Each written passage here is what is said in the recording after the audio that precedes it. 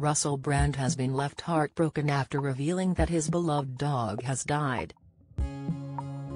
The comedian, 47, paid tribute to his golden retriever Carly, who he said was full of spirit and joy and bounce.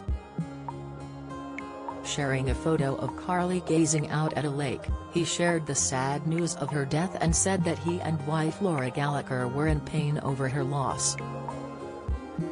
He wrote, "Today our dog Carly died.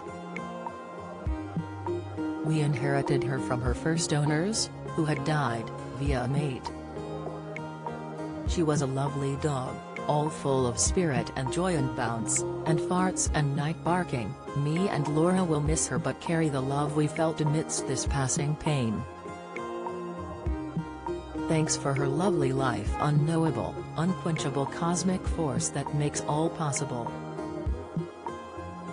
His celeb friends flocked to the comments to send him love, with Kirsty Gallagher writing, "We loved her so much.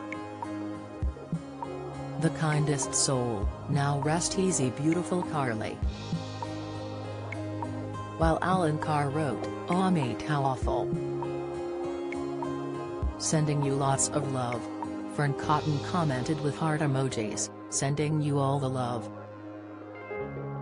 She was so special."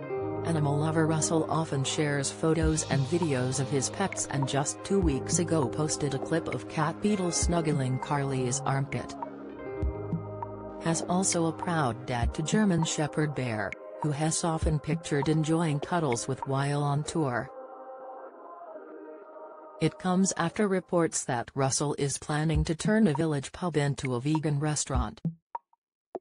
The comedian and wife Laura, the younger sister to TV presenter Kirsty Gallagher, bought the Crown Inn pub in December 2021 for a reported £850,000.